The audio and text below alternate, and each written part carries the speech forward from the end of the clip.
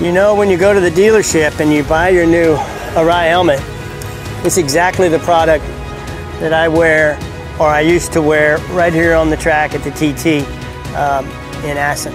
It's, you know, maybe I put a tinted shield on it, maybe I change a few little things with cheek pads and stuff inside to get it sized exactly right for me. But this exact helmet is what we wear. We don't wear something completely different.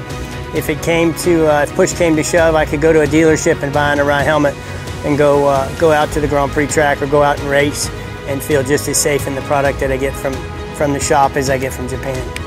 Yeah, I think we touched on it, you know, from the initial stars on the front, the yellow on the back, to, you know, we've slightly tuned it, and, you know, 30th anniversary, special edition.